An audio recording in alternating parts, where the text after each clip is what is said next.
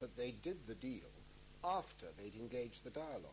It was the dialogue that enabled the deal to be done. But you have to be prepared to do a deal, don't you? Yeah, I mean, sure. How would one engage Iran? What would be on offer? I understand that this piece of diplomatic machinery, a dialogue in which the United States and Iran talk to each other, isn't in itself a solution. The Security Council has been very clear about what a solution needs to entail, and that is the suspension of Iran's enrichment program.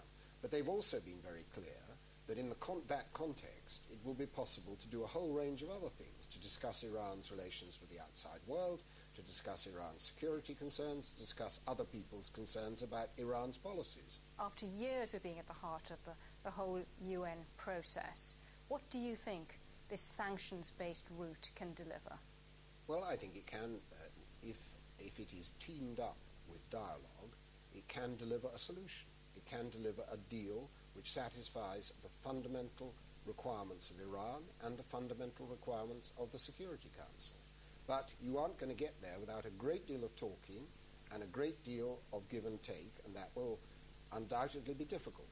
But if you don't try it, then the situation risks getting out of control, and you risk being swept off your feet by a lot of loose talk about military options. Do you think we've seen loose talk this week, with even France being more belligerent than ever? The Foreign Minister, Bernard Kouchner, said we have to prepare for the worst, and the worst is war, only a few days ago.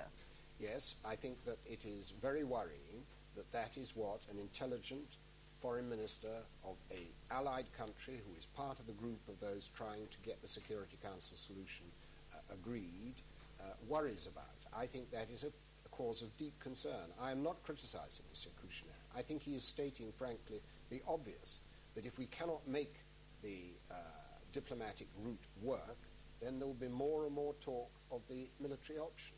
And he wants to avoid that, just as we here want to avoid that. I think the risk is that when the process looks stalled, other options then come to the fore. Lord Hannay with that warning now.